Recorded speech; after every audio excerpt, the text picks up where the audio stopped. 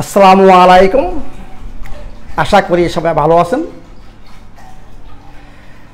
আজকে টপিকটা হবে ক্যান্সার এবং তার ন্যাচারাল অ্যাপ্রোচ।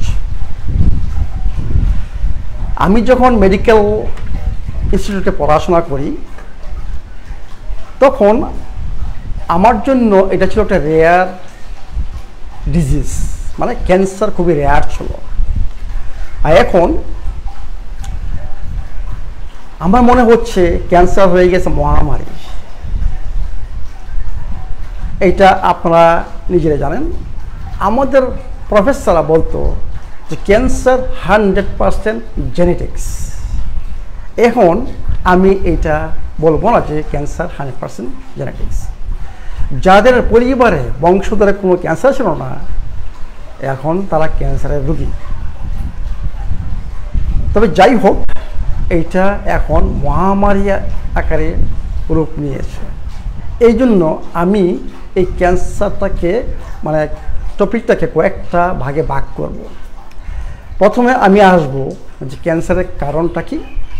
কারণ আপনারা জানেন প্রত্যেকটা টপিকে যখন টপিক নিয়ে আমি আলাপ করি, আমি চাচ্ছি যাতে রুট কজটা খুঁজে বের করার জন্য, তখন আমাদের জন্য এটা সলভ করা ইজি।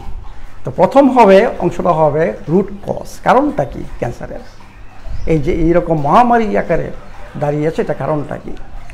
নেক্সট, কত ধরনের ক্যান্সার এবং কতটা স্টেজ, ক্যান্সারের কয়টা স্টেজ এবং কয় ধরনের কয় শ্রেণীর লোক, মানে স্টেজের উপর ডিপেন্ড করে, এই নিয়ে আলাপ করব। এরপরে আমি আলাপ করব যে আমাদের ন্যাচারাল ট্রিটমেন্ট, আমরা কিভাবে এই প্রবলেমটা সলভ করতে পারি, কনসিডারিং ওই যে বললাম যে কী ধরনের ক্যান্সার এবং কারা রিস্কি আছেন, কারা অলরেডি ক্যান্সারে ভুগতেছেন বা কারা এখন ফোর্থ স্টেজে চলে গেছেন, যারা ডাক্তারি ভাষায় বলে যে আপনার বেশি সময় নাই। তো আসুন, প্রথমে আমি যেটা চাচ্ছি, একটা জিনিস বলে গেছি, আমাদের ডায়াগনোসিস। কারণ এখনকার মেডিকেল, আমাদের ট্র্যাডিশনাল মেডিকেল সায়েন্সের যে ডায়াগনোসিস, আমি মনে করি এইটা মানে নট অ্যাপ্রোপ্রিয়েট। তো আসুন, ক্যান্সারের কারণটা কি, কিসের জন্য এই মহামারী আকারে এখন ক্যান্সার দেখা যায়। এটা কারণ হচ্ছে যে আমাদের বডি অ্যাসিডিক হয়ে যায় অত্যন্ত তাড়াতাড়ি। ক্যান্সার একটা ফ্যাক্টরের মাধ্যমে আসে না, ক্যান্সারকে আমি বলবো মাল্টি ফ্যাক্টরসের সমন্বয়, মানে অনেকগুলো ফ্যাক্টর এখানে কাজ করে। আপনি যদি খেয়াল করেন, প্রথম আমি যা বলছিলাম যে জেনেটিক্স, নট অনলি জেনেটিক্স, আপনি এখন দেখেন জেনেটিক্সের সাথে টক্সিন, এই টক্সিন বিভিন্ন প্রকার হইতে পারে। আমাদের বডিতে মেটাবলিজমের পর টক্সিন তৈরি হচ্ছে, ফ্রি রেডিক্যাল তৈরি হচ্ছে। আমরা বায়ুর মাধ্যমে, পানির মাধ্যমে, খাবারের মাধ্যমে প্রচুর পরিমাণে টক্সিন ঢুকাচ্ছি। আমাদের এনভায়রনমেন্টাল পলিউটেন্টস, রেডিয়েশন এবং আমি সবচেয়ে বেশি জোর দিই এখানে ভাইরাস। বুঝছেন, এটা আমরা জানি না যে আমাদের শরীরের ভিতরে মানে ভাইরাস রয়ে গেছে এবং ওরা ঘুমন্ত অবস্থায় থাকে। এবং সবচেয়ে বড় হচ্ছে যে আমাদের লাইফস্টাইল, আমাদের খাবারের অভ্যাস, আমরা কি খাচ্ছি, বুঝছেন, এইটা অত্যন্ত ইম্পর্ট্যান্ট। নেক্সট দেখেন, অনেকে যাদের বডি অ্যাসিডিক, আমি সবসময় বলি যে আমাদের অ্যাসিডিক ক্যারেক্টার, মানে অলওয়েজ নিজেকে স্ট্রেস দিচ্ছেন, নিজে স্ট্রেস তৈরি করতেছেন এবং ওদের ভালো ঘুম নাই, ওদের মধ্যে, বুঝছেন, খেয়াল করবেন, মানে শত্রুতা, অ্যাগ্রেসিভনেস এবং কারো কারো ইমোশনাল স্ট্রেস, মনে করেন প্রিয়জনকে হারিয়েছেন এবং এর থেকে উঠে আসতে পারতেছেন না। অনেকে সবসময় গালিগালাজ, অ্যাঙ্গার, ইরিটেবিলিটি, বুঝছেন, এইগুলোর মধ্যে আছেন, ওদেরও মানে রিস্ক রয়ে গেছে ক্যান্সারের। এটি এই যে এতগুলো ফ্যাক্টর আমি বললাম, এই ফ্যাক্টরগুলো আমাদের বডিকে অ্যাসিডিফাই করে। আপনারা জানেন যে অ্যাসিডিফিকেশন কি, মানে আমাদের যে হেলথি পিএইচ সেইটা হেলথি পিএইচ নাই, এখন চলে আসছে মানে অ্যাবনর্মাল পিএইচে। অ্যাসিডিটির 4টা স্টেজ আমি বলছিলাম, কারণ আমি এটার অত্যন্ত গুরুত্বপূর্ণ দিই, আমি পরে আসবো কিসের জন্য গুরুত্ব দিই। প্রথম stage, second stage, third stage এবং ফোর্থ স্টেজ। ক্যান্সার হচ্ছে অ্যাসিডিটির ফোর্থ স্টেজে। এখন আমি আসতেছি যে কিসের জন্য আমি বলি যে ক্যান্সার সেল অনলি অ্যাসিডিক এনভায়রনমেন্টে বাঁচতে পারে। নোবেল পুরস্কার যে পেয়েছেন জার্মান সায়েন্টিস্ট অটো ওয়ারবার্গ, সে এইটার জন্য সে নোবেল পুরস্কার পাইছে যে আমাদের যে হেলথি সেল আছে তার মেটাবলিজম হচ্ছে অক্সিজেন ইউজ করে এবং তার খাবার হচ্ছে অন্যটা। আর ক্যান্সার সেল খাবার হচ্ছে অন্যটা এবং তার মেটাবলিজম হচ্ছে অন্যটা। কি মেটাবলিজম? আমাদের হেলথি সেল ফুয়েল হিসাবে শক্তি তৈরি করার জন্য মানে মেইন ফুয়েল ইউজ করে ফ্যাট। আমি বলছি যে হেলথি মেটাবলিজম হচ্ছে ফ্যাট মেটাবলিজম, আর কার্বোহাইড্রেট মেটাবলিজম হচ্ছে আমাদের যখন ইমার্জেন্সি এনার্জি দরকার হয় তখন আমার বডি কার্বোহাইড্রেটও ফুয়েল হিসাবে ইউজ করে। আল্লাহ পাক আমাদের শরীরে 2টা মেটাবলিজমই দিয়ে দিয়েছেন, কারণ আমরা সবসময় বসে থাকি না, আমরা সবসময় এগিয়ে থাকি না, আমাদের এক্সট্রা এনার্জি দরকার হয়, তখন আমার বডি কার্বোহাইড্রেট থেকেও এনার্জি তৈরি করে। আর ক্যান্সার কি করে? ক্যান্সার ফ্যাট থেকে এনার্জি তৈরি করে না, তার একমাত্র খাবার হচ্ছে গ্লুকোজ। এবং এই গ্লুকোজ মেটাবলিজমে আপনি জানেন প্রচুর পরিমাণে অ্যাসিড তৈরি হয়, ল্যাকটিক অ্যাসিড তৈরি হয়। মানে ওর মেটাবলিজম, ক্যান্সারের মেটাবলিজম হচ্ছে ফার্মেন্টেশন, মানে ল্যাকটিক অ্যাসিড তৈরি হবে, গ্লুকোজ অক্সিজেন ইউজ করবে না, মানে সরাসরি মানে ল্যাকটিক অ্যাসিডে যাবে এবং অ্যাসিডিক এনভায়রনমেন্ট সৃষ্টি হয়। এর মানে ক্যান্সার সে যদি বেঁচে থাকতে হয় তাহলে তার 2টা শর্ত রাখবো। একটা হচ্ছে তার এনভায়রনমেন্ট হইতে হবে অ্যাসিডিক এবং ওইখানে কোনো অক্সিজেন থাকতে পারবে না। বুঝছেন তো কি বললাম? যে অত্যন্ত ইম্পর্টেন্ট রুট কজ হচ্ছে যে ওর বেঁচে থাকার জন্য তার দরকার হচ্ছে অ্যাসিডিক এনভায়রনমেন্ট এবং অ্যাবসেন্স অফ অক্সিজেন। আমি যখন ট্রিটমেন্টে যাব তখন আমি বলবো যে কীভাবে আমরা ক্যান্সার সেলকে মারতে পারবো। তাহলে বুঝতেছেন যে রুট কজ হচ্ছে আমাদের এই বিভিন্ন ধরনের টক্সিন। সেই টক্সিন আমাদের বডিকে অ্যাসিডিফাই করে নাম্বার 1। সেই টক্সিন প্রচুর পরিমাণে ফ্রি রেডিকেল তৈরি করে যেটা আমাদের সেলের স্ট্রাকচারকে ধ্বংস করে।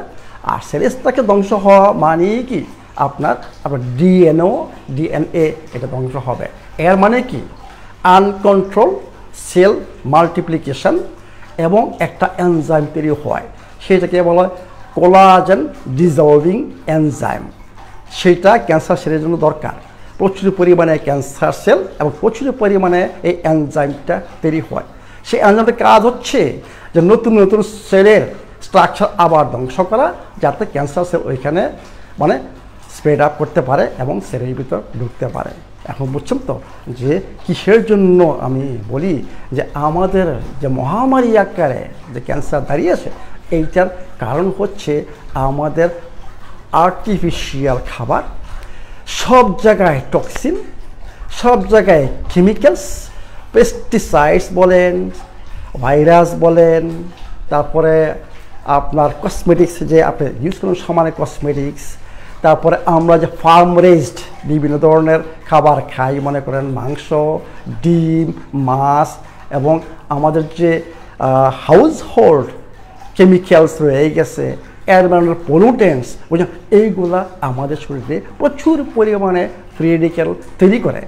আমাদের শরীরে অ্যান্টি অক্সিডেন্ট বাফারিং সিস্টেম মানে ডাউন হয়ে যায়, তখন এই এক্সেস ফ্রি রেডিক্যাল তৈরি হয়, সেইটাই আপনার সেলের স্ট্রাকচারকে ধ্বংস করবে এবং ডিএনএ ধ্বংস হবে। এরপরে আমরা বলি যে মিউটেশন হচ্ছে, এরপর আপনার ক্যান্সার সেল গজাচ্ছে, তাই না? তাহলে আমরা এখন জানি যে কিসের জন্য এই মহামারী বুঝছেন ক্যান্সার, এবং কিভাবে সে মানে গ্রো করে এবং খুব তাড়াতাড়ি মেটাস্টাসিস হয়, কিসের জন্য হয় জানলাম। এখন আসুন আমরা এখন চলে যাই কয় ধরনের cancer.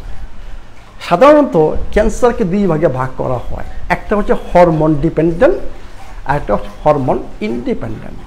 Hormone dependent prostate cancer, breast cancer, ovary, uterus. আর বাকি যে ক্যান্সার মানে লাং, আপনার স্টোমাক, তারপর কোলন, প্যানক্রিয়াটিক, বুঝছেন, এইগুলো হচ্ছে মানে হরমোন ইনডিপেন্ডেন্ট, মানে এইগুলা হরমোনের উপর ডিপেন্ডেন্ট না। ক্যান্সারের স্টেজ আমি বলি যে ফার্স্ট, সেকেন্ড, থার্ড, ফোর্থ। মানে ফোর্থ মানে কি, অলরেডি আপনার মেটাস্টাসিস, মানে আপনার শরীরে এই ক্যান্সার ছড়িয়ে পড়ছে বিভিন্ন জায়গায়। প্রথম যেখানে ক্যান্সারটা ছিল সেটা এখন শরীরের বিভিন্ন জায়গায় ছড়িয়ে পড়েছে, এটাকে বলা হয় ফোর্থ স্টেজ। এইখানে আমাদের ডাক্তাররা বলে যে আপনার আর বেশি দিন সময় নাই এই দুনিয়ায় বাঁচার, এটি। তা আমরা এখন জানি স্টেজগুলা, এবং এই স্টেজের ভিত্তি করে আমি বলবো যে 3 ধরনের বুঝছেন পপুলেশন ভাগ করা যায়। একটা হচ্ছে এখনও ক্যান্সার নাই, ক্যান্সার মুক্ত। 2 নম্বর গ্রুপ হচ্ছে হ্যাঁ আপনি ক্যান্সারের ফার্স্ট, সেকেন্ড, এমনকি থার্ড স্টেজে রয়ে গেছেন। 3 নম্বর আমি বলি ফোর্থ স্টেজে যে পেশেন্ট। অ্যাকচুয়ালি ক্যান্সারকে আমি বলি ইমার্জেন্সি, এটা ইমার্জেন্সি, বুঝছেন তো? তো এখন আমি এর উপর ভিত্তি করে আমি বলবো যে আমরা কিভাবে বুঝতে পারবো যে আমরা ক্যান্সারের পেশেন্ট না ক্যান্সারের পেশেন্ট না, মানে কি ডায়াগনোসিস। আমাদের মেডিকেল ট্র্যাডিশনাল মেডিকেল সায়েন্সের যেসব ডায়াগনোসিস, ব্রেস্ট ক্যান্সারের জন্য মামোগ্রাফি, তাই না, এবং প্রস্টেট ক্যান্সারের জন্য PSA, রেকটাল ক্যান্সারের জন্য ডিজিটাল রেকটাল এক্সামিন, এইগুলো করা হয়। এরপরে বায়োপসি করা হয়, পালপিটেশন বুঝছেন, বিভিন্ন মানে আপনার সিমটমস, এগুলো একসাথে করে আপনার ডায়াগনোস তৈরি করে। কিন্তু এইগুলো দেখেন প্রত্যেকটা জিনিসই আমি মনে করি নট অ্যাকুরেট। যেমন মামোগ্রাফি, আপনি এক্সরে করা হয়, বুঝছেন, এটা কখন যখন অলরেডি আপনার শরীরে ক্যান্সার একটা অলরেডি তৈরি হয়ে গেছে, একটা স্ট্রাকচার তৈরি হয়ে গেছে, তখন আপনার শুধু আপনাকে বলবে যে আপনার এই সিচুয়েশান। কিন্তু একটা জিনিস মনে রাখবেন, যত আগে আপনি জানবেন যে আপনার ক্যান্সার, ততই আপনার বুঝছেন সুস্থ হওয়ার চান্স বেশি থাকে। আমি আবার বলতেছি আনটিল ফোর্থ স্টেজ পর্যন্ত, এমনকি দেখা গেছে ফোর্থ স্টেজ আমি একটা বলবো আপনাকে, একটা উদাহরণ আমি পেয়েছি। তো এটা আমি মনে করি যে আল্লাহ পাক যাকে সুস্থ করতে চান সে সুস্থ হবে। ফোর্থ স্টেজের পেশেন্টও আমার চোখের সামনে আমার ক্লিনিকে আমি 1 মাসের ট্রিটমেন্ট করেছি, এরপর আমি পাঠাইছি ব্যাংকক। সে 8 বছর যাবৎ এখন ক্যান্সার ফ্রি। তাকে সিঙ্গাপুর থেকে বলা হয়েছে যে তার মাত্র সময় আছে 4 মাস, এখন সে 8 বছর যাবৎ ক্যান্সার ফ্রি। তো এইটা আমি মনে করি আল্লাহ পাক এটা নিদর্শন দেখাইছেন যে আমি সব কিছুই পারি। তো আমি এই জন্য বলি যে আনটিল ফোর্থ স্টেজ মানে থার্ড স্টেজও আপনি মানে ক্যান্সার ফ্রি থাকতে পারেন, ক্যান্সার কিউরেবল। এটা ডিপেন্ড করবে কোন স্টেজে আপনি আছেন। তা আমি সবসময় প্রাধান্য দিব যে আপনারা এই মহামারীতে যাতে না পড়েন, মানে এই ক্যান্সারের রোগী না হন, আমি বলবো কয়েকটা টেস্ট করানোর জন্য, এবং যাদের ক্যান্সার হয়ে গেছে তাদের এই টেস্টগুলো করতে হবে। সবচেয়ে ইম্পর্টেন্ট টেস্ট হচ্ছে ডিজিটাল ইনফ্রারেড থার্মোগ্রাফি। এইটা কী জিনিস? এইটা হচ্ছে যখন আপনার নর্মাল টিস্যু এখনও ক্যান্সারে পরিবর্তন হয়নি, তার মেটাবলিজম আছে, তার ব্লাড সার্কুলেশন আছে, তার একটা নির্দিষ্ট টেম্পারেচার ওই জায়গায় তৈরি হবে। যেখানে আপনার cancer cell already normal cell cancer সেলে পরিবর্তন হয়ে গেছে এবং মোটামুটি ক্যান্সারের ইয়েটা চলছে, বুঝলেন, ওই সময় ওইখানে ব্লাড সার্কুলেশন বেশি হবে, নিউট্রিশন বেশি যাবে, এ মানে কি আপনার যে সারফেস, ওই জায়গার সারফেস টেম্পারেচারটা একটু বৃদ্ধি হবে। তো এই যে ডিজিটাল ইনফ্রারেড থার্মোগ্রাফি সেইটা আপনাকে ইনফরমেশন দিবে। এখনও আপনার স্ট্রাকচার তৈরি হয় না, আপনার মেটাবলিজমের উপর ই করে আপনাকে এটা দিবে না হ্যাঁ আপনার ক্যান্সারের সম্ভাবনা আছে বা হয়ে গেছে থেকে বা ফার্স্ট স্টেজে আছে।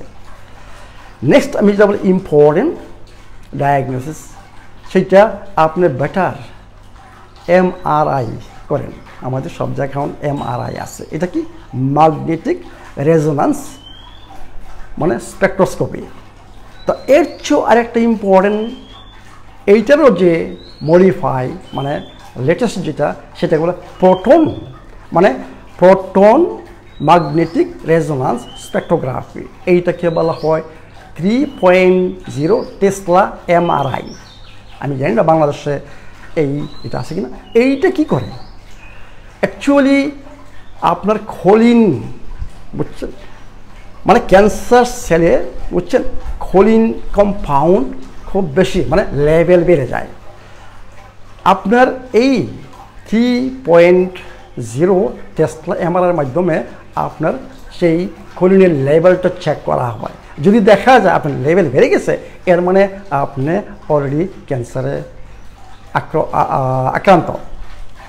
নেক্সট একবারে ইজি বুঝছেন বেটার বুঝছেন, আমরা কিছু যাবো না যে আমি বলি যে আপনারা এক্সরে যায় এটা রেডিয়েশান, কারণ যাতে ক্যান্সার পেয়েছেন এটা আরও ওদের জন্য রিস্কি ব্যাপার। এই জন্য আমি মনে করি বেটার আলট্রাসাউন্ড করতে পারেন এবং বায়োপসির পরিবর্তে, কারণ বায়োপসি আমি রিকমেন্ড করি না, যে বায়োপসি যদি আপনি করেন আপনার ক্যান্সার স্প্রেড আপ খুব বেশি হতে পারে বুঝছেন। এই জন্য আমি বলি যে এক্সরে এবং বায়োপসি অ্যাভয়েড করার জন্য। এবং এইগুলোর বিকল্প হচ্ছে এটা আপনারা জানেন এইটাকে বলা হয় আমাস টেস্ট। আমাস টেস্ট মানে কি আপনার অ্যান্টিমালিগনিন অ্যান্টিবডিজ সিরামের বুঝছেন মানে ব্লাড টেস্ট শোনা কথা। ব্লাড টেস্ট আপনি ব্লাড টেস্ট করে দেখেন আপনি বুঝতে পারবেন যে আপনার এই আমাস কি সিচুয়েশান নর্মাল না অ্যাবনর্মাল। যদি অ্যাবনর্মাল মানে আপনার ক্যান্সারের সম্ভাবনা আছে, আপনার বডিতে অ্যান্টিবডি তৈরি হচ্ছে, অ্যান্টিমালিগনিন অ্যান্টিবডি তৈরি হচ্ছে। এর মানে কি এটা হচ্ছে মানে আপনার ক্যান্সারের একটা টেস্ট। নেক্সট আমি মনে করি অনেকে জানেন যে অনেক স্পেশাল ডাক্তার আছে, সবাই এটা পারবে না, সেটা ব্রিথিং মাধ্যমে। আপনারা জানেন যাদের ডায়াবেটিস রোগ তাদের আপনার ব্রিথিংটা দেখবেন যে সুগারি মানে ফ্রুটস মানে মিষ্টি জাতীয় একটা গন্ধ বুঝছেন। আবার যাদের কিডনির প্রবলেম মানে স্পেশালিস্টরা এগুলো প্রফেশনাল ওরা ব্যয় করতে পারে, কিডনির যখন প্রবলেম আপনার অ্যামোনিয়াকের গন্ধ। তারপরে আপনার কিছু প্রবলেম লিভারে বুঝছেন একবারে গন্ধ খুব খারাপ বুঝছেন, মাস্টি স্মেল, এটা হচ্ছে লিভার প্রবলেম। তো এইভাবে অনেক স্পেশালিস্ট আছেন যারা আপনি ব্রিথিংয়ের মাধ্যমে ব্রিথিং টেস্ট এবং যন্ত্র বাইরেছে এর মাধ্যমে আপনাকে বলবে যে আপনার কি সিচুয়েশন, আপনাকে ক্যান্সার আক্রান্ত না ক্যান্সারের আপনি রিস্কে আছেন বা আপনার কোন স্টেজে আছে আপনাকে বলে দেবে। তাহলে দেখেন আমাদের যে ট্রেডিশনাল টেস্টগুলো আমরা মেডিকেল হাসপাতালে বা আমাদের ডাক্তাররা যে করেন এর পরিবর্তে আমরা যদি এই ডায়াগনস্টিক প্রসিডিউরগুলো ফলো করি তাহলে আপনি আগেই জানতেছি এখনও ক্যান্সার আপনার শরীরে এখনও ফরমেশন হয়নি, এর আগে আমি জানতেছি যে আমার কি সিচুয়েশন, আমার কি রিস্ক আছে, আমি আক্রান্ত, আমি কতটুকু আক্রান্ত আপনি জানতে পারছেন। তা আমি বলবো যারা বাংলাদেশে আছেন এই টেস্টগুলো খুঁজে নেবেন, যদি না থাকে তাহলে বাইরে যারা আছেন তারা অবশ্যই এই টেস্টগুলো পাবেন। এমনকি সিঙ্গাপুরে এবং থাইল্যান্ডে ব্যাংকক একটা আছে সেইখানেও ওরা এই টেস্টগুলো করে। এরপরে আপনার ইউরোপ আমেরিকা এই টেস্টগুলো করে। এই টেস্টগুলো আপনারা করে নেন। কিসের জন্য আমি বলছি যে যত আর্লি স্টেজে আপনার ক্যান্সার ডায়াগনোস হবে ততই আপনি আপনার থাকবে বেশি পার্সেন্টেজ যে আপনি সম্পূর্ণ সুস্থ হতে পারেন। এখন তাহলে আমরা এখন জানি রুট কজ, কয় ধরনের ক্যান্সার এবং কিভাবে বলতে হবে, কিভাবে ডায়াগনোস করতে হবে যে আপনার কী সিচুয়েশান। তাহলে চলুন আসুন এখন আমরা চলে যাই ট্রিটমেন্টে যেহেতু ক্যান্সার মাল্টিফ্যাক্টরাল, মানে অনেকগুলা ফ্যাক্টর এখানে রয়ে গেছে, আমাকে ওইটা কনসিডার করতে হবে, এইখানে একটা ফ্যাক্টর না। তো ট্রিটমেন্টের যারা অলরেডি ক্যান্সারে আক্রান্ত এবং ওরা 3rd এবং 4th স্টেজে রয়ে গেছেন, ওইখানে যেহেতু ইমার্জেন্সি, আমি অবশ্যই বলবো আমাদের কম্বিনেশন করতে হবে। এর মানে কি, ট্র্যাডিশনাল মেডিকেল প্রসিডিউরস এবং আমাদের যে অল্টারনেটিভ বুঝছেন যে অ্যাপ্রোচ, দুইটাকে একসাথে করতে হবে, কারণ এটা ইমার্জেন্সি। দেখুন, আমি সবসময় বলবো, আমি যদি ক্যান্সারকে মানে উইন করতে চাই, জয়ী হতে চাই, আমাকে মাস্ট ক্যান্সারকে রিমুভ করতে হবে শরীর থেকে, প্রথম যেটা বুঝছেন। এরপরে বাকিগুলো আমি করব। ও সবচেয়ে মানে এফেক্টিভ মেথড আমি এখন সাপোর্ট করি যে হিমোথেরাপি, এটা সবচেয়ে মোস্ট এফেক্টিভ, এবং সার্জিক্যাল, এই দুটাকে আমি রিকমেন্ড করব যে আপনারা এর মাধ্যমে আমাকে ক্যান্সারকে শরীর থেকে দূর করতে হবে। এরপরে বাকি কাজগুলা আমি করব। দেখুন, এই ক্ষেত্রে আমি আপনাদেরকে রিকমেন্ড করব দুইটা পদ্ধতি। একটা হচ্ছে ইনসুলিন পটেন্সিয়েশন থেরাপি, এইটা আমি অনেক রিকমেন্ড করেছি এবং অনেক এটা করছেন, এবং এটা অত্যন্ত এফেক্টিভ এবং বলতে গেলে হিমোর সাইড এফেক্ট নাই। আমি হিমো কিছু রিকমেন্ড করি না, কারণ আপনি cancer সেলকে মারতেছেন, at the same time আপনার সুস্থ সেলগুলোকেও মারতেছেন, আপনার ইমিউন সিস্টেমকে আপনি ধ্বংস করতেছেন। মানে ক্যান্সার দূর হবে, কিন্তু এরপরে আপনার আবার সম্ভাবনা থাকে এবং আপনার অনেক সাইড এফেক্ট, মানে ডেঞ্জারাস সাইড এফেক্ট বুঝছেন, এটা আপনারা জানেন হিমোথেরাপি। এই জন্য আমি রিকমেন্ড করব হিমো মানে ইনসুলিন পটেন্সিয়েশন ইনসুলিন পটেন্সিয়েশন থেরাপি, আইপিটি বলা হয়। এইটা মানে কি? এইটা মানে হচ্ছে আপনার হিমো যে আছে, এইটার মাত্র 10% মানে ড্রাগ ইউজ করা হয়। আপনি যদি 100% করতেন, যেটা বলে হিমোথেরাপি বলা হয়, আপনি এইখানে মাত্র 10% ড্রাগ ইউজ করবেন। এই ড্রাগ ইউজ করার আগে আপনাকে ফাস্টিংয়ে আপনাকে ইনসুলিন পুশ করা হবে, বুঝছেন তো? মানে ইনসুলিন পুশ করা হবে, এরপর আপনাকে 10% মাত্র হিমো দেওয়া হবে। কীভাবে কাজ করে? ক্যান্সার সেলের খাবারকে আমি বলছিলাম গ্লুকোজ, এর মানে ক্যান্সার সেলে প্রচুর পরিমাণে ইনসুলিন রিসেপ্টর রয়ে গেছে, বুঝছেন তো ব্যাপারটা? যখন আমি ব্লাড সুগারকে একবারে বুঝছেন মানে ফার্স্টে নিম্ন পর্যায়ে নিয়ে আসি ইনসুলিনে, আপনার ব্লাডে বলতে গেলে সবচেয়ে লোয়েস্ট বলতে গেলে সুগার এখন নাই। যখন আমি ইনসুলিন পুশ করি, ক্যান্সার সেলগুলো অত্যন্ত খুশি হয় যে আমার তো প্রচুর খাবার আসতেছে, কারণ তার একমাত্র খাবার হচ্ছে গ্লুকোজ। মানে রিসেপ্টরগুলো অত্যন্ত অ্যাক্টিভ হয় এবং সে মনে করতেছে যে আমার তো খাবার আসতেছে, আমি তো খুব খুশি, মানে ক্যান্সার সেল এত খুব খুশি হয়ে যায়, সে মনে করে আমার জন্য একটা উপহার আসতেছে। কিন্তু এর সাথে সাথে সে তার সব কিছু খুলে দিছে, মানে দরজা তো আগে বন্ধ ছিল, এখন সে দরজা ওপেন করছে, আয় আমি খুব খুশি। এর সাথে সাথে আপনার চলে আসছে মানে হিমো ড্রাগ, বুঝছেন? মানে সাথে সাথে গ্লুকোজের সাথে সাথে হিমো বুঝছেন সমানে আপনার ঢুকতেছে, মানে অল্প হিমো। প্রথম সে খুশি যে আমার তো খাবার চলে আসছে, ও আমি খুব খুশি। কিছুক্ষণ পরেই তার আর বাঁচার ক্ষমতা নেই, সে অলরেডি ধ্বংস, বুঝছেন তো? মানে 10% মধ্যে আপনার সাইড এফেক্ট হবে না, এবং এইটার এফেক্টিভনেস বলতে গেলে আমি বলবো 300%, বুঝছেন? 300 গুণ বেশি এফেক্টিভনেস আপনার যে ট্রেডিশনাল যে কেমোথেরাপি, মানে আইপিটি হচ্ছে মোস্ট এফেক্টিভ মানে মেথড, মানে ক্যান্সার সেলকে মানে মারার, বুঝছেন তো? এই জন্য আমি রিকমেন্ড করি আইপিটি, বুঝছেন, ইনসুলিন পটেন্সিয়েশন থেরাপি। এখন যাদের আইপিটি করার সুযোগ নাই, আপনি যদি আপনার ডাক্তারের কাছে যান, আপনার জীবনও অ্যালাউ করবে না আইপিটির কথা। এই জিনিসটা মনে রাখবেন। সেম আমাদের বুঝছেন, যেহেতু ক্যান্সার এখন হচ্ছে বিরাট বিজনেস, বুঝছেন তো। সেম আমাদের মানে হার্ট ব্লকেজ, মানে আপনি যদি এনজিওগ্রাম করতে মানে ডাক্তার যান, আপনাকে এনজিওগ্রাম করাবি। আর এনজিওগ্রাম করানো মানে কি, আপনাকে অবশ্যই সার্জারিতে নেবে, হয় বাইপাস না অ্যাঞ্জিওপ্লাস্টিতে নেবে, বুঝলেন তো।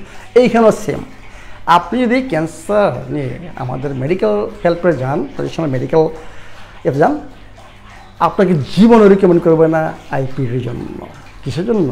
আইপিডি যদি ওরা সাপোর্ট করে তাহলে ওদের বিজনেস আপনার সম্পূর্ণ শেষ হয়ে যাবে। মাত্র 10% আপনার ঔষধ বিক্রি করবেন এবং সুস্থ হয়ে যাবেন। এরপরে আপনাকে আরও অনেক কিছু ওদের কাছে যেতে হবে না এটি। এখন যাই হোক, আপনি যদি আইপিটির সুযোগ না থাকে আপনি কি করতে পারেন? আমি এর আগে একটা ভিডিও করেছিলাম, আমি বলছিলাম যে বেকিং সোডা মানে sodium bicarbonate with black strap molasses, এইটাকে বলা হয় সেম আইপিটি, আইপিটি রিপ্লেসমেন্ট। এটা হচ্ছে আইপিটি রিপ্লেসমেন্ট। আমি কি বলছিলাম যে ক্যান্সার সেল অ্যালকালাইন এনভায়রনমেন্টে বাঁচতে পারে না। এইটার যে মেইন এইটা পলিসিটা সেইটা হচ্ছে আপনার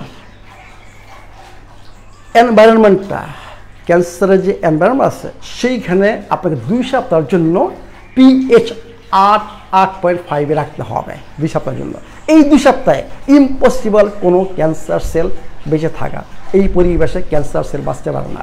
আর অ্যালকালাইনিটি মানে কি? অ্যাসিডিটি মানে হচ্ছে আপনার অক্সিজেনের পরিমাণ কম, অ্যালকালাইনিটি মানে হচ্ছে প্রচুর পরিমাণে অক্সিজেন। এর মানে কি আপনার পিএইচ চেঞ্জ হচ্ছে এবং প্রচুর পরিমাণ অক্সিজেন থাকছে, যার জন্য এই পরিবেশে ক্যান্সার সেল ইম্পসিবল মানে বাঁচতে পারবে না। কিন্তু কন্ডিশন হচ্ছে আপনাকে পিএইচ স্ট্রিপ নিতে হবে, মাপতে হবে। আপনাকে 2 সপ্তাহ আপনার এতে 8.5-এ আপনার পিএইচ রাখতে হবে 2 সপ্তাহ।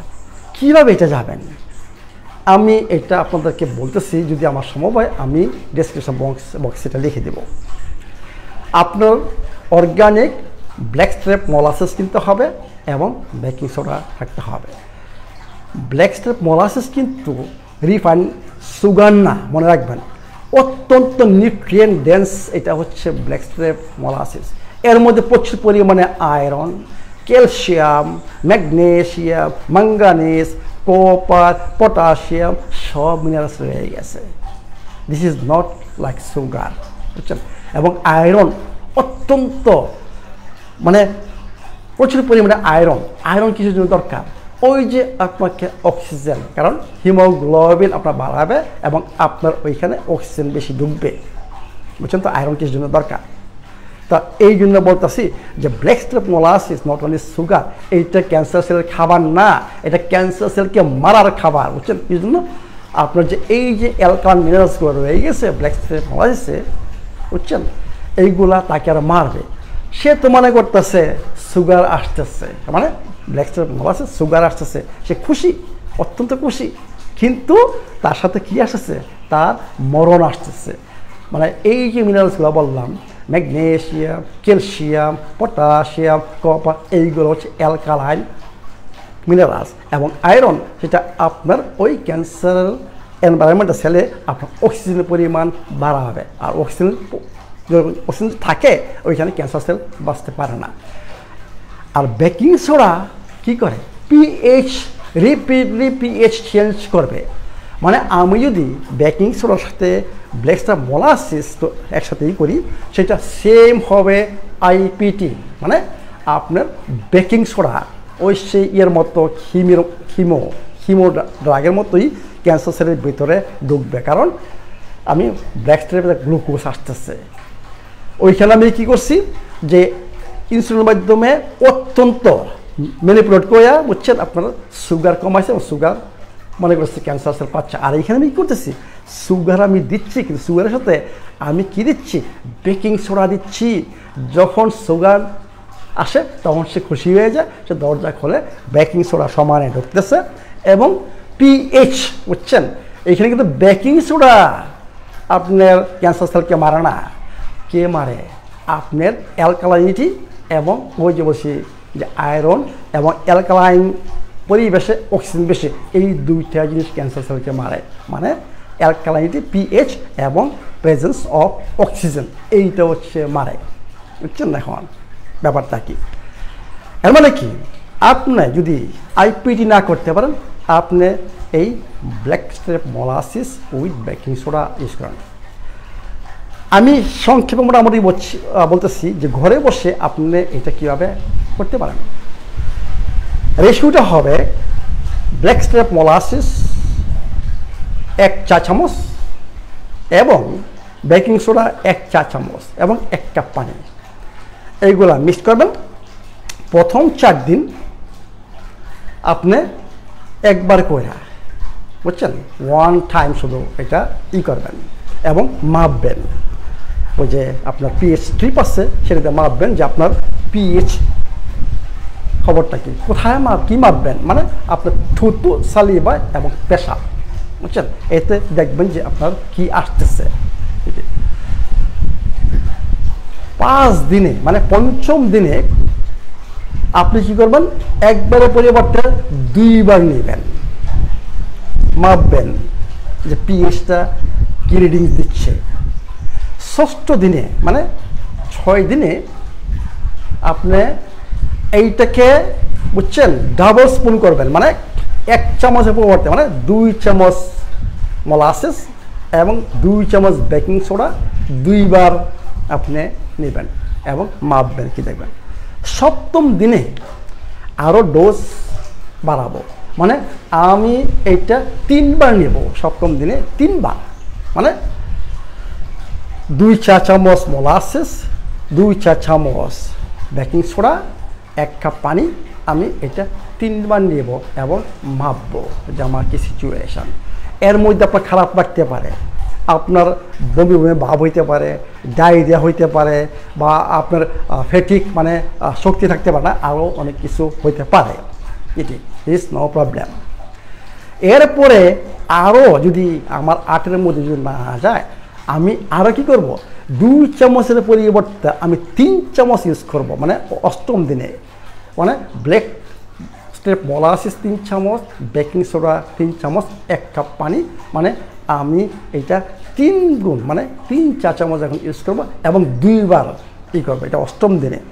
যদি দেখেন যে আপনার অলরেডি 8-এ চলে গেছে, ইউ ক্যান কন্টিনিউ, মানে আপনাকে 8-এ পৌঁছাইতে হবে এবং 2 সপ্তাহ রাখতে হবে। প্রত্যেকের শরীর ডিফারেন্ট, বুঝছেন। আমি বলছি আপনার মেইন হচ্ছে যে 2 সপ্তাহ আমাকে পিএইচ 8-এ রাখতে হবে, এটা হচ্ছে ইম্পর্টেন্ট জিনিস।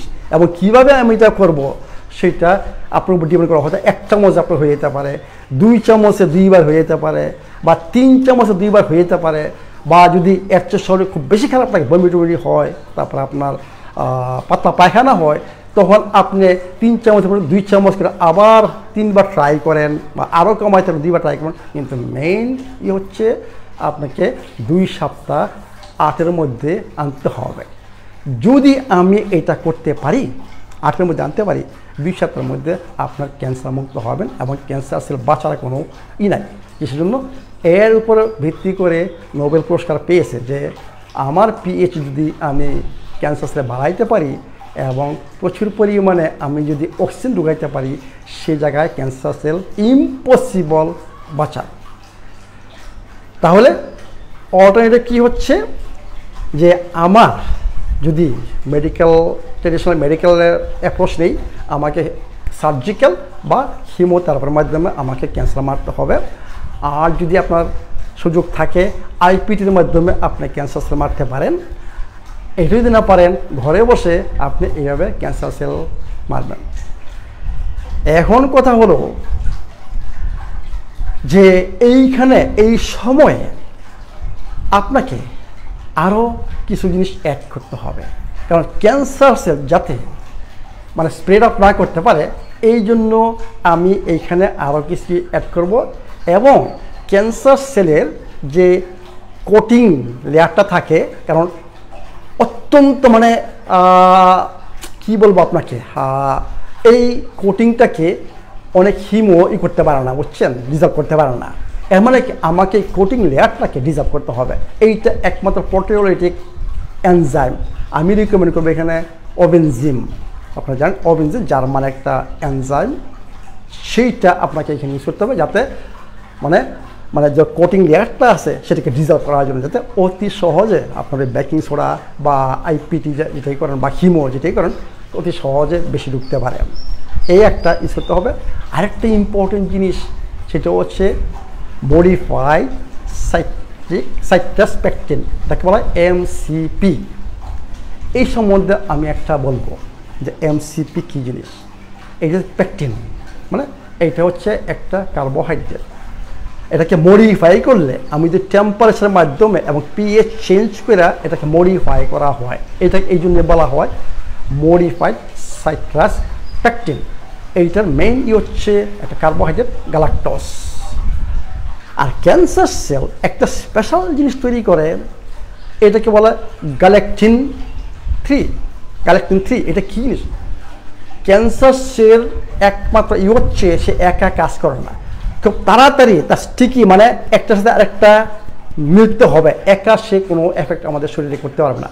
খুব তাড়াতাড়ি একটার সাথে আরেকটা পর্যন্ত এই যে স্টিকি গ্যালেকটিন 3 মাধ্যমে সে একটার সাথে আরেকটা খুব তাড়াতাড়ি মিলা একটা অনেকগুলো একটা গ্রুপ তৈরি করা বা একটা, বুঝছেন, এই গ্রুপ হচ্ছে ক্যান্সার। এখন আমি যদি কোনো একটা জিনিস দিতে পারি যাতে সে গ্রুপিংটা না করতে পারে, মানে এই গ্রুপিং করা তার ক্ষমতা নাই, তখন সে বাঁচতে পারবে না। এর মানে কি মডিফাইড সাইট্রাস পেকটিন কী করে? ওই যে বলছে গ্যালাক্টোজ কার্বোহাইড্রেট, এই যে গ্যালেকটিন 3 অত্যন্ত ভালোবাসে গ্যালাক্টোজকে। যখন আপনার শরীরে এই গ্যালাক্টোজ থাকবে তখন গ্যালেকটিন 3 তার সাথে মিশবে, মানে এটা নিউট্রালাইজ হয়ে যাবে।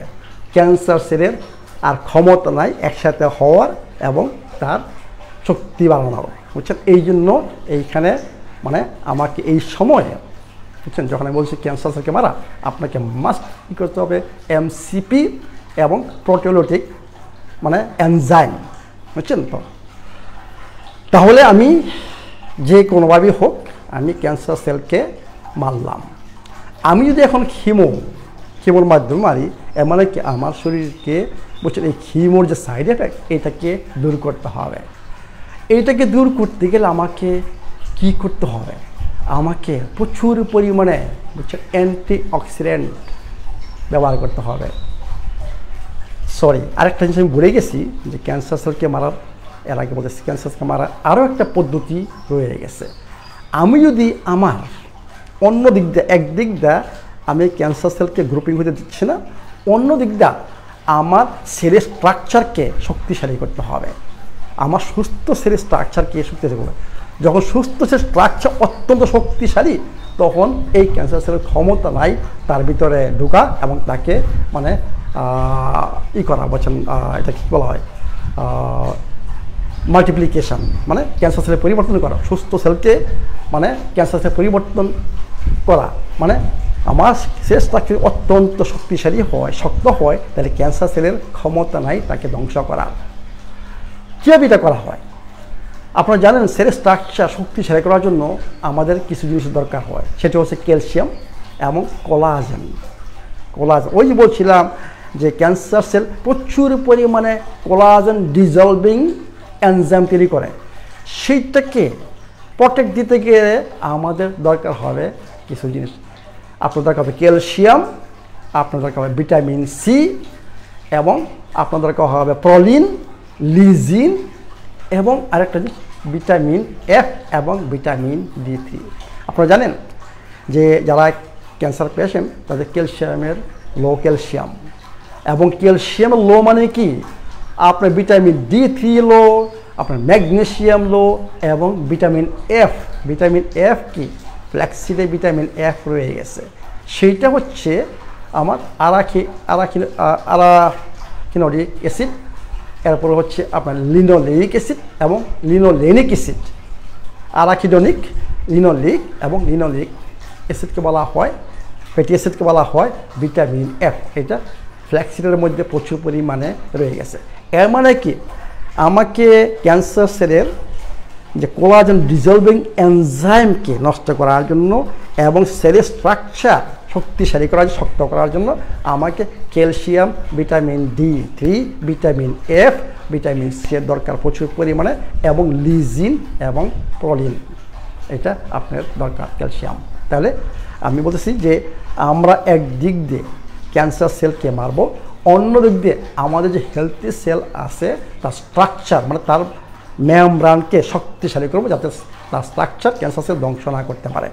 এই পদ্ধতিগুলো আমরা নাম্বার 1 যে প্রথম আমরা যে স্টেপ নিব সেই স্টেপে আমরা এগুলা করব। সেকেন্ড স্টেজে যারা কিমো নিচ্ছেন তাদের সাইড এফেক্টটাকে আপনারা কীভাবে রক্ষা হবে, এই জন্য আমাকে অনেক অ্যান্টিঅক্সিডেন্ট নিতে হবে। এইখানে আমি রিকমেন্ড করবো ইন্ট্রাভেনাস গ্লুটাথিয়ন, এটা হচ্ছে মাস্টার অ্যান্টিঅক্সিডেন্ট বডিতে অত্যন্ত কাজ করে, এবং আপনাকে এইখানে অনেক কিছু অক্সিডেটিভ মেডিসিনের সাহায্য নিতে হবে। অক্সিডেটিভ মেডিসিনের সাহায্যে প্রচুর পরিমাণে অক্সিজেন আপনাকে শরীরে সাপ্লাই দিতে হবে। সেইটা কীভাবে করতে পারি আমি? এক্সারসাইজ, বুঝছেন, উইথ, এটাকে বলা হয় অক্সিডেটিভ, বুঝছেন, মানে এক্সারসাইজ উইথ অক্সিজেন থেরাপি। মানে আপনি যখন এক্সারসাইজ করেন, যাদের সামর্থ্য আছে আপনার একটা অক্সিজেন কনসেন্ট্রেটর কিনে নেবেন, একটা মাস্ক লাগবে। আপনি যখন এক্সারসাইজ করেন আপনি এই মাস্ক পরে আপনি করবেন, এক্সারসাইজ করবেন, মানে এইটাকে বলা হয় এক্সারসাইজ উইথ অক্সিজেন থেরাপি। মানে অক্সিজেন কনসেন্ট্রেটর, আপনার মাস্ক এবং ব্যায়াম করবেন, মানে ট্রেডমিলে করবেন, সেটাকে বলা হয় অক্সিজেন উইথ মানে এক্সারসাইজ উইথ অক্সিজেন থেরাপি। এই মাধ্যমে আপনি প্রচুর পরিমাণে আপনার অক্সিজেন সাপ্লাই দিচ্ছেন শরীরে। আরেকটা পদ্ধতি হচ্ছে হাইড্রোজেন পারঅক্সাইড। আপনি হাইড্রোজেন পারঅক্সাইড বিভিন্নভাবে ইউজ করে, এইটা ইউজ করতে পারেন। আর সবচেয়ে বড় ইম্পর্টেন্ট হচ্ছে যে আপনার ওজোন থেরাপি, অত্যন্ত ইম্পর্টেন্ট এখানে ক্যান্সার ট্রিটমেন্টের জন্য ওজোন থেরাপি। কারণ আমরা কী বলছিলাম যে আমি যদি প্রচুর পরিমাণে অক্সিজেন সাপ্লাই দিতে পারি এবং আমার পিএইচ যদি বাড়ে অ্যালকালাইন স্টেজে হয়, তাহলে ক্যান্সার সেল বাঁচতে পারবেন। এর মানে কি আপনি প্রচুর পরিমাণে অক্সিজেন সাপ্লাই দেন, অ্যান্টিঅক্সিডেন্ট প্রচুর পরিমাণে আপনি সাপ্লাই দেন, এর মাধ্যমে আপনার কিমোথেরাপির যে সাইড এফেক্টগুলো আছে সেগুলো আপনি রিভার্স করতে পারবেন। 3 নম্বর অ্যাপ্রোচ কী হবে? 3 নম্বর অ্যাপ্রোচ হবে ওভারঅল হেলথ এবং ইমিউন সিস্টেমকে রিবিল্ড করা। যারা ক্যান্সার পেশেন্ট ওরা জানেন যে ওভারঅল হেলথ আপনাদের কী সিচুয়েশন এবং আপনার ইমিউন সিস্টেম বলতে গেলে নাই, মানে আমাকে এই দুটো জিনিস রিবিল্ড করা। এইখানে আমি কী বলবো, কীভাবে রিবিল্ড করবেন? অ্যাকচুয়ালি আমি মনে করি আপনারা জানেন যে ক্যান্সার পেশেন্টরা কিন্তু মারা যান ক্যান্সার থেকে না। কী জন্য? যখন ক্যান্সার সেল অন্যান্য অর্গানে যখন অ্যাটাক করে তখন সেই অর্গানের ফাংশন সাফার করে, এবং মেইন প্রবলেম হচ্ছে যে কাকেক্সিয়া কি আপনার বোন আর চামড়া, মাংস নাই। কারণটা কি? কারণটা হচ্ছে আমি বলছি যে ক্যান্সার সেলের একমাত্র খাবার হচ্ছে গ্লুকোজ। আপনি যে কার্বোহাইড্রেট বা গ্লুকোজ দিয়ে আসছেন তাদের জন্য নট এনাফ। যখন তাহলে বাঁচতে হবে, যখন নট এনাফ তখন তারা কি করে? তখন আপনার মাংসকে তারা খাইতে আরম্ভ করে। কারণ আপনারা জানেন মাংস থেকে তারা গ্লুকোজ তৈরি করবে কীভাবে? কর্টিজল মানে ইউজ করবে, বুঝছেন। আপনি যদি প্রোটিন থেকে আপনি যদি গ্লুকোজ তৈরি করতে আপনার কর্টিজল ইউজ করতে হবে। এর মানে কি আপনার অ্যাড্রেনাল ইনসাফিসিয়েন্সি দেখা দিবে। এর মানে কি আমরা অ্যাকচুয়ালি মানে যারা ক্যান্সার পেশেন্ট অ্যাকচুয়ালি আপনি দেখেন 4th স্টেজে ম্যাক্সিমাম দেখতে পারবেন যে বোন এবং হাড্ডি রয়েছে। এই জন্য ক্যান্সার সেল তার মাংস খেয়ে যাচ্ছে, কারণ তার নাই। এখন আমি যে ওভারঅল হেলথ আমি যে আবার রিবিল্ড করবো, তখন আমার কী করতে হবে? আমাকে এই সময়ে টোটালি কার্বোহাইড্রেট থেকে মুক্ত থাকতে হবে। এই সময় আমাকে ফ্যাট, কারণ আমি যদি কার্বোহাইড্রেট বা গ্লুকোজ না দিই স্টারভেশন হবে ক্যান্সার সেলের। ক্যান্সার সেল আর খাবার পাবে না, আস্তে আস্তে উইক হবে এবং মারা যাবে। আরেকটা কী হবে? আমি যদি ফ্যাট দিই এবং প্রোটিন, ভালো ফ্যাট অনলি, আমি যদি এইখানে ক্যাটো ডায়েট, বুঝছেন, স্পেশালি ক্যাটো ডায়েট আমি রিকমেন্ড করব। ক্যাটো মানে কোকোনাট অয়েল ইউজ করবেন। কোকোনাট অয়েলের অ্যান্টি ক্যান্সার এখানে বিভিন্ন জিনিস ফ্যাক্টর রয়ে গেছে। কী জন্য বলি কোকোনাট অয়েল অ্যান্টি ক্যান্সার, কী জন্য এখানে অনেক কিছু ফ্যাক্টর রয়ে গেছে। মানে আপনাকে 𝐶𝐶 মানে ভালো প্রোটিন, হেলথি প্রোটিন, এবং আপনাকে কী করতে হবে প্রচুর পরিমাণে হেলথি ফ্যাট দিতে হবে। আমি যদি হেলথি ফ্যাট এবং প্রোটিন এবং আমি কী বলছি যে নন সুগারি, এই সময় আপনাকে কোনো সুগারি করবে নন সুগারি, মনে করেন প্রচুর পরিমাণে অ্যান্টি সাইট্রাস ফ্রুটস, মনে করেন লেবু টেবু এইসব আমলকি এগুলো যদি ইউজ করি, এবং সুগারি ফ্রুটস না এবং নন সুগারি ভেজিটেবলস যদি ইউজ করি, আমার শরীর প্রচুর পরিমাণে অ্যান্টিঅক্সিডেন্ট, ফাইবার এবং সব কিছু পাচ্ছে, ভিটামিনস মিনারেল সব কিছু পাচ্ছে। মানে সোজা কথা, আপনাকে রিবিল্ড করতে হলে আপনাকে সম্পূর্ণভাবে কার্বোহাইড্রেট স্টপ করতে হবে, এবং আপনাকে হেলথি ফ্যাট, হেলথি প্রোটিন এবং অনলি অর্গানিক ন্যাচারাল নন সুগারি ফ্রুটস এবং শাকসবজি ইউজ করতে হবে। বেস্ট হচ্ছে সি হুইট, এখানে আমি আপনাকে রিকমেন্ড করবো সি হুইট খাওয়ার জন্য এটি। এখন এর সাথে আমাকে এইখানে কি করতে হবে, স্পেশালি কিছু সাপ্লিমেন্ট ইউজ করতে হবে আপনার ইমিউন সিস্টেমকে বুস্ট করার জন্য, আপনার অ্যান্টিঅক্সিডেন্ট বাফারিং সিস্টেমকে স্ট্রং করার জন্য, আপনার ইনফ্লামেশন দূর করার জন্য আপনাকে স্পেশাল কিছু সাপ্লিমেন্ট রাখা হবে। মোস্ট ইম্পর্টেন্ট সাপ্লিমেন্ট হচ্ছে আমাদের অ্যাডাপ্টোজেন HB21, টারমারিক টি এবং পাপায়া লিফ পাউডার। এটা স্ট্রং অ্যান্টি ক্যান্সার, এগুলো হচ্ছে স্ট্রং অ্যান্টি ক্যান্সার সাপ্লিমেন্ট। এরপরে আপনাকে যোগ করতে হবে মানে ফিশ অয়েল, আমি রিকমেন্ড করবো ইলিশ মাছ, যদি না থাকে ক্রিল অয়েল এখানে ইউজ করবেন, ভিটামিন D3 এবং ইম্পর্টেন্ট একটা মিনারেল আয়োডিন। এই জন্য আমি বলি যে আপনারা স্পিরুলিনা ইউজ করেন এবং সি হুইট বেশি বেশি খান, কারণ আয়োডিন অত্যন্ত ইম্পর্টেন্ট আপনার ইমিউন সিস্টেমকে রিবিল্ড করার জন্য।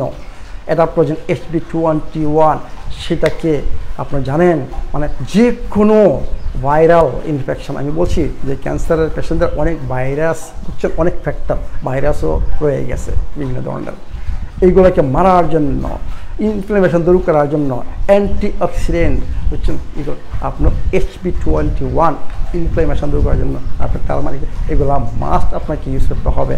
আমাদের শোরুমে আপনার ক্যান্সার পেশেন্টের জন্য অনেক কিছু রয়ে গেছে বুঝছেন, যেগুলা আপনার অন্যান্য এর চেয়ে অত্যন্ত অ্যান্টি ক্যান্সার বুঝছেন, আপনার ক্যান্সারে আপনাকে সাহায্য করবে।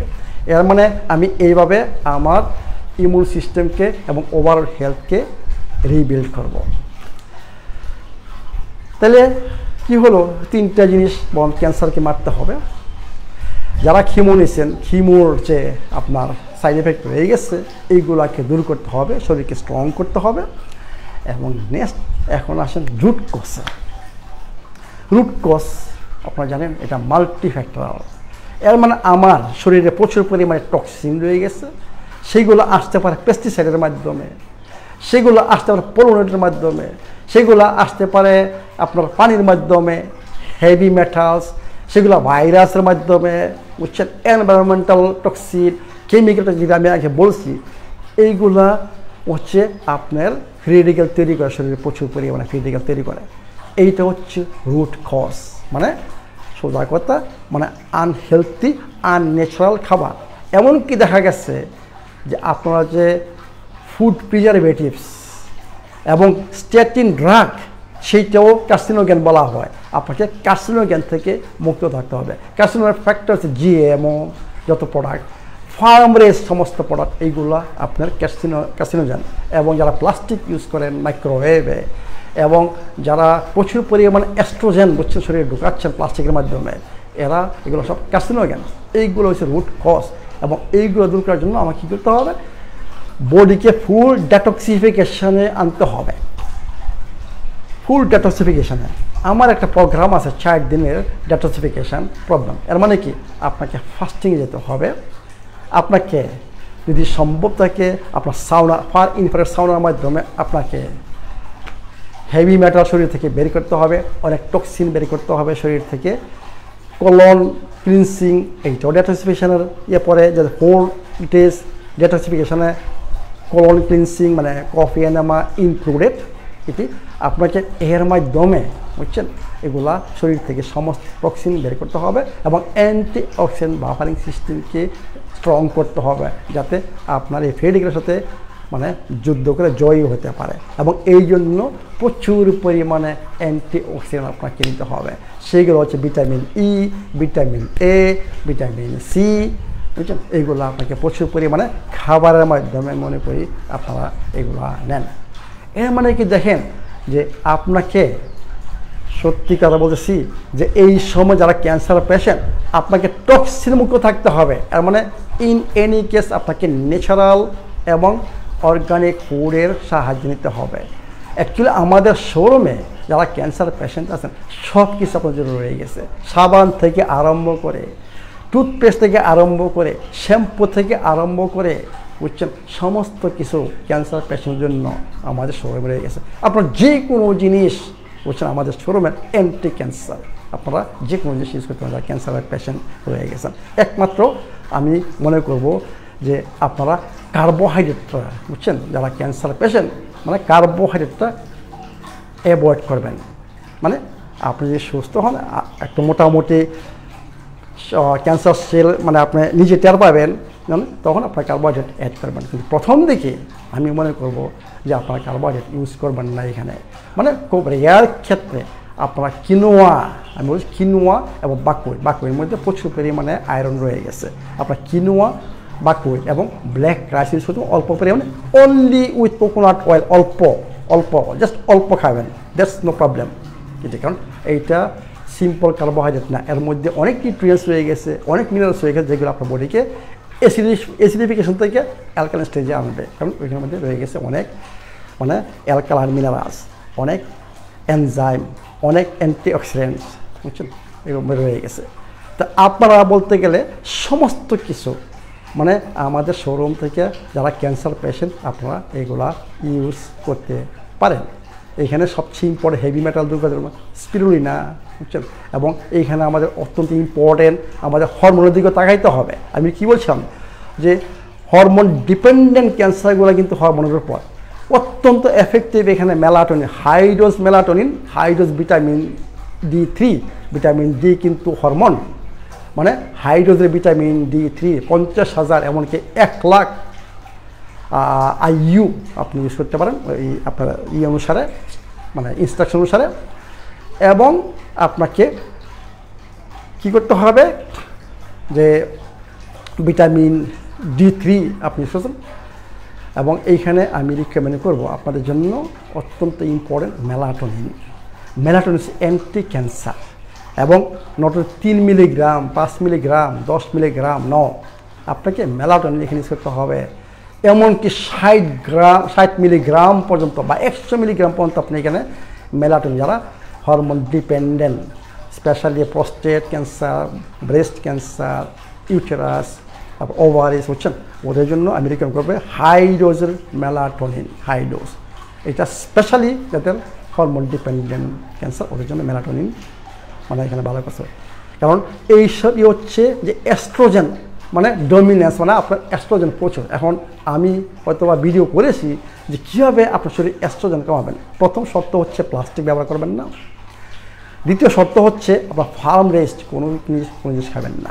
মানে গরুর মাংস থেকে আরম্ভ করে মানে মাছ থেকে আরম্ভ করে তারপর দুধের ডায়েরি প্রোডাক্ট, বুঝছেন এগুলা সমস্ত স্টপ, ডিম, বুঝছেন মানে farm rest, nothing you should use মানে যাদের হরমোন ডিপেন্ডেন্ট ক্যান্সার হয়ে গেছে। আরেকটা ইম্পর্টেন্ট কি যাদের থাইরয়েড মানে হাইপোথাইরয়েডিজম, আপনার থাইরয়েড ফাংশন ভালো করবেন। এবং যাদের অ্যাড্রেনাল ইনসাফিসিয়েন্সি আমি বলছিলাম যারা ক্যান্সার পেশেন্ট কাশিচ্ছে মানে কর্টিজল প্রচুর পরিমাণে ইউজ হয়, আপনার অ্যাড্রেনাল ইনসাফিসিয়েন্সি দেখা যায় ওইখানে আপনাকে DHEA একটা হরমোন আছে সেটাকে আপনাকে ইউজ করতে হবে। ভিটামিন B5, পান্থোথেনিক অ্যাসিড এবং অ্যাড্রেনাল গ্ল্যান্ড এক্সট্রাক্ট, বুঝছেন আপনাকে মাস্ট সাপোর্ট দিতে হবে, অ্যাড্রেনালকে সাপোর্ট দিতে হবে কারণ অত্যন্ত ইম্পর্টেন্ট হরমোনাল ইমব্যালেন্স। তো আসুন এইখানে আমি একটু বলি যে স্লিপ মানে ঘুমটা ক্যান্সার পেশেন্টের জন্য অত্যন্ত ইম্পর্টেন্ট। জানেন, ক্যান্সার পেশেন্টের emotional stress, not only physical stress. Physical মানে ক্যান্সার, দ্য ফিজিক্যাল স্ট্রেস, কিন্তু তার ইমোশনাল স্ট্রেস রয়ে গেছে। আমাদেরকে এইখানে অত্যন্ত ইম্পর্টেন্ট স্ট্রেস ম্যানেজমেন্টকে অত্যন্ত ইম্পর্টেন্ট দিতে হবে। একটা জিনিস আমার মনে হয় যে আই এম ডাইং বলতে কিন্তু কোনো কথা আমার মনে হয় নাই, তাই না? ডাইং মানে মারা যাচ্ছি। আমার দুইটা পজিশন, হয় মারা গেছে মৃত আর নয় জীবন্ত। আমি মনে করি যে আমরা এখনও জীবন্ত, যারা ক্যান্সার জীবন্ত, আমাকে আপনাকে ফাইট করতে হবে। আপনার জানতে হবে যে আমি ক্যান্সার ফাইটে আমি জয়ী হব। এই আত্মবিশ্বাস আপনাকে আসতে হবে, এবং যারা ফ্যামিলি মেম্বার, বন্ধুবান্ধব, এখানকার সাপোর্ট অত্যন্ত ইম্পর্টেন্ট। ক্যান্সার কিউরেবল, কোনো এক স্টেজ পর্যন্ত ক্যান্সার কিউরেবল। আবার বলতেছি, এখন যে স্লিপ অত্যন্ত ইম্পর্টেন্ট। কিছু জন্য আমি বললাম যে যারা ক্যান্সার রোগী ওরা কিন্তু দুইটা স্টেজে ভুগতেছেন, একটা ফিজিক্যাল, একটা হচ্ছে ইমোশনাল। এই জন্য বলি যে ব্রিথিং এক্সারসাইজ, ইয়োগা, বুঝছেন, মানে এইগুলা মাস্ট অ্যাড করতে হবে। মানে রেগুলার এক্সারসাইজ। আপনারা জানেন যে স্ট্রেস ম্যানেজমেন্ট আমার ভিডিও আছে, দেখে নেবেন যে কীভাবে স্ট্রেস ম্যানেজমেন্ট, কীভাবে ভালো ঘুমাইতে হবে। এইখানে আপনার ভালো একটা মানে স্লিপ সাপোর্ট ফর্মুলা ইউজ করবেন। যদি মনে করেন নাও পারেন, তখন যে আমি রিকমেন্ড করবো যে ঠিক আছে স্লিপিং পিল মাঝে মাঝে নিতে পারেন, বুঝছেন। কারণ ঘুমটা অত্যন্ত ইম্পর্ট্যান্ট, কারণ ঘুমটা আপনার শরীরকে রিপেয়ার করবে। ওই যে আমি বললাম যে আমাদের ওভারঅল হেলথ এবং ইমিউন সিস্টেমকে রিবিল্ড করতে হবে। ঘুমটা অত্যন্ত ইম্পর্টেন্ট এই কাজটা করার জন্য। এই জন্য ঘুমের দিকেও নজর দিবেন, এবং স্ট্রেস ম্যানেজমেন্ট, এই দুটা জিনিস ক্যান্সার পেশেন্ট অত্যন্ত ইম্পর্টেন্ট এটি। তো এখন আমি বলি যে কোনো কেস আছে স্পেশালি ক্যান্সার, ডাক্তার বলে আপনার 3-4 মাস সময় রয়ে গেছে, সেই পেশেন্ট ক্যান্সার ফ্রি। আমি জাস্ট একটা বলছি, আমার প্রথম স্টেজে আমি যখন নিজের উপর প্র্যাকটিস করি, আমি যখন ওজন থেরাপি, কোনো হাইড্রোথেরাপি এইসব কিনি যন্ত্রপাতি নিজের জন্য, তখন আয়ারল্যান্ডের অ্যান্ড স্কটল্যান্ডের একটা লোক আমার এখানে লেখা ছিল কোনো হাইড্রোথেরাপি, তার মানে অত্যন্ত ভুগতেছে আপনার কনস্টিপেশনে, মানে 6 দিন যাবত সে টয়লেট করতে পারতেছে না। তার ওয়াইফ তাকে নিয়ে আসছে, তার বয়স 43, হাতে ধরে। আমি ওরে দেখে আমি নিজেই ভয় পেয়ে গেছি যে ও কীভাবে এখনও হাঁটতে পারে। তার সোজা করতে তার বোন এবং স্কিন, যেটা আমি বলছি কাকেক্সিয়া। এরপরে আসছে, আমি তো বলতে পারলাম যে চলে যাক, ঠিক আছে আসুন বসছে।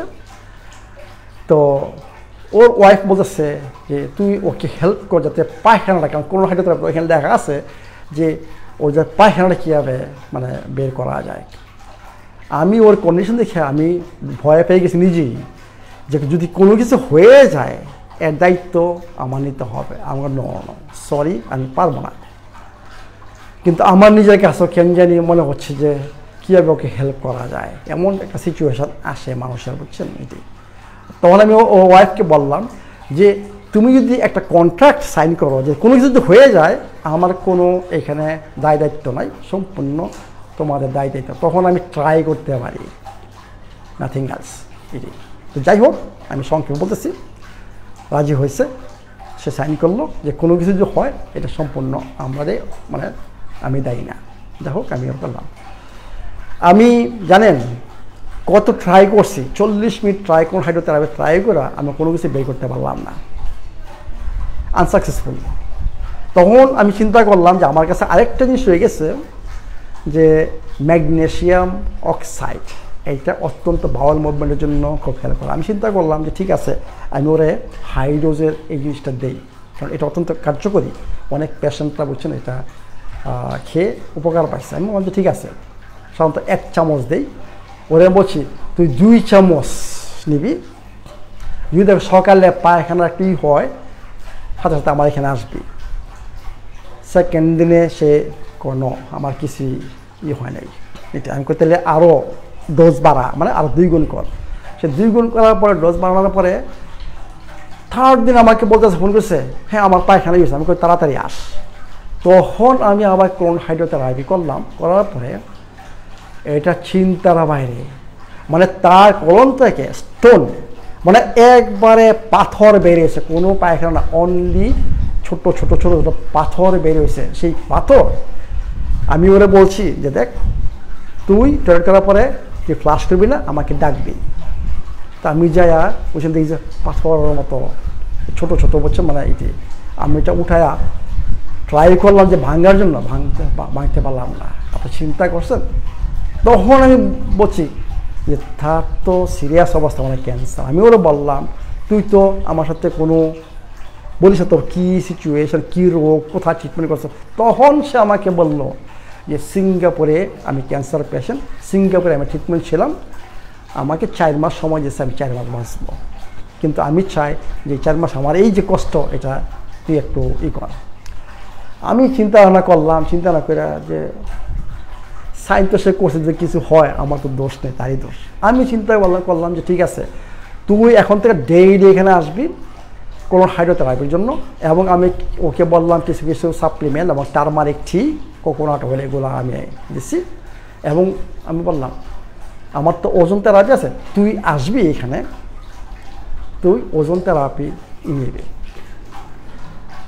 বিশ্বাস করবেন না করবেন, 10টা ওজন করার পরে এরপর সে নিজে তার ওয়েবসাইটে সে নিজে আসছে আমার ক্লিনিকে, এবং দেখি যে মোটামুটি তার চেহারা চেঞ্জ হচ্ছে, এবং একটু মাংস মনে আমি দেখতেছি তার চামড়ার নিচে আসছে।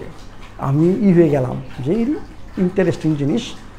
মানে এরপরে আমি বললাম যে তোর যে সিচুয়েশান, আমি মনে সম্পূর্ণ তোকে আমি হেল্প করতে পারবো না, কারণ আমার কাছে আরও কিছু জিনিস নাই যেটা তোর জন্য অত্যন্ত দরকার।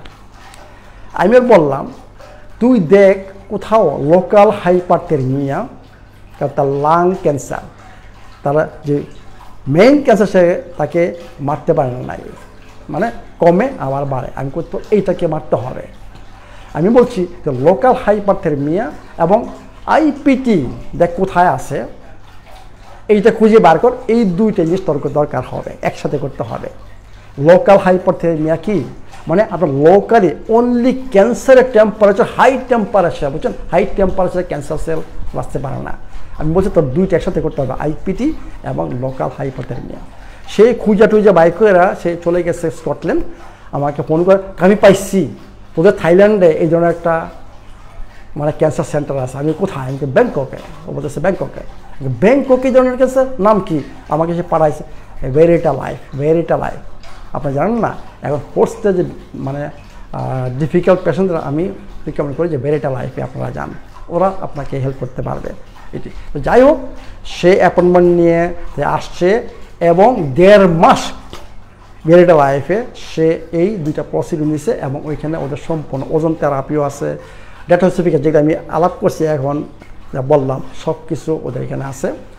তো এই করে সে 80 বছর, আমি তারে অলরেডি চিনতে পারি না, তার মোটামুটি মানে সুস্থ বলতে গেলে মোটামুটি সুস্থ, তার ওয়েট অলরেডি গেইন, মানে তার ওই কাকিক্সিয়া আর নাই, এবং সে এখন মোটামুটি মানে হাঁটাউটি করতে পারে এবং আরম্ভ করছে।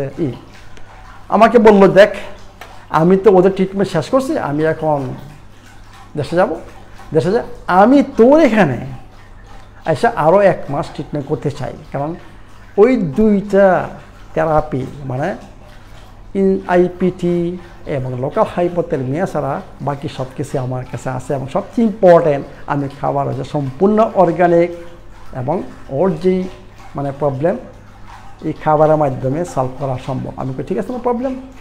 এরপরে আমার এখানে 1 মাস ছিল, 2 মাস পরে আসছে, 1 মাস ছিল, 6 মাস পরে সে গেছে আবার সিঙ্গাপুরে। এই জন্য তার ক্যান্সার নাই, শুধু যে মেন ক্যান্সারটা মানে কমতে কমতে কমতে এমন পর্যায়ে আসে বলতে গেলে সে অলরেডি ডেড, বুঝছেন তো। মানে 6 মাস পরে সে আবার জীবন ফিরে পেয়েছে। এরপরে সে কোনো হিমোথেরাপি বা কোনো কিছু, এবং সে আমি তার রিকমেন্ডেশন এই তোর করতে হবে, সব কিছুই করতে হবে। আলহামদুলিল্লাহ, আল্লাহ রহমতে সে এখনও ক্যান্সার ফ্রি, এবং তার মা নিয়ে তার ফ্যামিলি নিয়ে আমার এখানে আসছে এবং আমাকে তুই আমার জীবন মানে দান করে। আমি never don't tell like this, একমাত্র আল্লাহ পাক জীবন দিছে, এবং ওই জেনে কখন তুই এই দুনিয়া থেকে আল্লাহ পাকের কাছে চলে যাবি। আমি সেটা উছিলা এইটাতে কি বলতে চাচ্ছিলাম, এটা বলতে চাচ্ছিলাম যে আল্লাহ পাক যা সুস্থতা রেখেছেন সে সুস্থ হবেনি, মানে কোনো না কোনো একটা উছিলা কোনো একটা এতে সুস্থ হবেনি। আর যা সুস্থতা আল্লাহ পাক রাখেন নাই, সমস্ত দুনিয়া ঘুরা সমস্ত প্রফেসর সায়েন্টিস্ট দেখায়ও আপনি সুস্থ হবেন না। এই প্রমাণের পরে আমার এখানে অনেক ক্যান্সার পেশেন্ট মানে কাজাখস্তান, রাশিয়া থেকে আসে অনেক ক্যান্সার পেশেন্ট এখন হিমোথেরাপি ছাড়াই এখন আল্লাহর রহমতে সুস্থ আছেন, ভালো আছেন, আমাকে লেখে। তো এই জন্য বললাম যে ক্যান্সার কিউরেবল, এটা মাল্টিফ্যাক্টরাল, আপনাকে অনেক কিছু এখানে অ্যাড করতে হবে, অনেক কিছু করতে হবে। তো মনে রাখবেন, আমাদের বাংলাদেশে যেসব প্রোডাক্ট আমাদের শোরুমে রয়ে গেছে এগুলো সব হচ্ছে অ্যান্টি ক্যান্সার। আপনারা যদি এর মধ্যে থাকতে পারেন, জাস্ট কার্বোহাইড্রেট একটু কমায় খাইবেন, অল্প কোকোনাট অয়েল দেখান, আপনারা জয়ী হতে পারবেন। আর যদি মনে করেন মানে ওজন থেরাপির সুযোগ থাকে, এইগুলোর সাথে এই যে যা এখন বললাম যে রিকমেন্ডেশনগুলো আমি দিছি এখন যেটা বললাম, এর সাথে যদি আপনারা ওজন অ্যাড করেন ইনশাল্লাহ আপনারা সুস্থ থাকবেন। এবং যাদের ফোর্থ স্টেজে মনে করেন আছে, ওই জন্য এডিশনাল আরও 2টা জিনিস দরকার হবে, যেটা হচ্ছে আমি বললাম আইপিটি আর না হোম, বুঝছেন, মানে বাসায় বসে baking soda plus black step molasses যেইভাবে বলছি ওইভাবে করেন। মানে আপনাকে 2 সপ্তাহ 8-এর মধ্যে রাখতে হবে পিএইচ, মানে এইটা মাস্ট। এবং লোকাল হাইপারথেরমিয়া অত্যন্ত ইম্পর্টেন্ট, মানে এই হাইটে ক্যান্সার সেল বাঁচতে পারে না। এই 2টা যদি আপনারা অ্যাড করেন এবং বাকিগুলো আমি যা বলছি আপনারা যদি করেন, ইনশাল্লাহ আল্লাহ পাক যদি আপনার সুস্থতা রাখে আপনি 100% সুস্থ হবেন।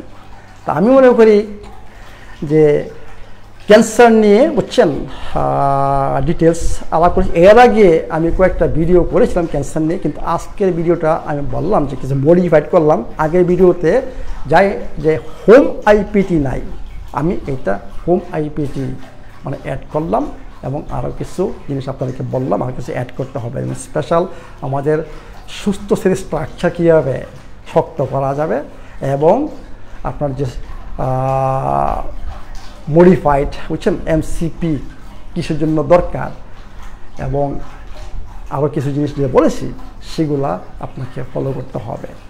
ভালো থাকুন, সুস্থ থাকুন।